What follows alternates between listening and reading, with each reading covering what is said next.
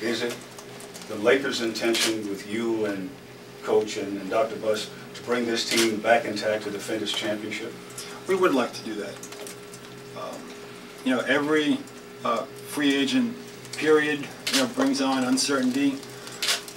This year in particular, maybe more so than other years, with the economy and the fact that we have 3 unrestricted free agents. You know, unrestricted free agency is completely different than restricted free agency. You know, if you recall last year, Sasha Vujacic was a restricted free agency, and that, you know, took basically the whole summer to get done because there's really no urgency.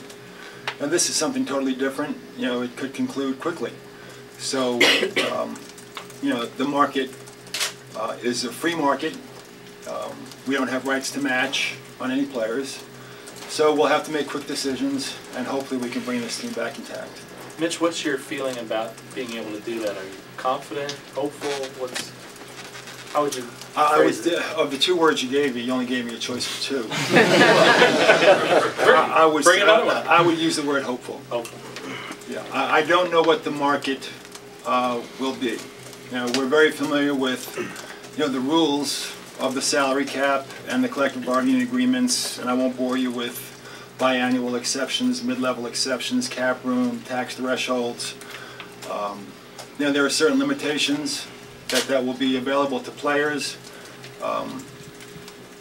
The #1 exception would probably be the mid-level exception that all teams get. Beyond that, dollar amounts larger than that would fall to teams that have cap room. And there are not a lot of teams, there's a couple, but it only takes 1 team to make an offer. So that part of it, you know, brings great uncertainty to what may take place this summer.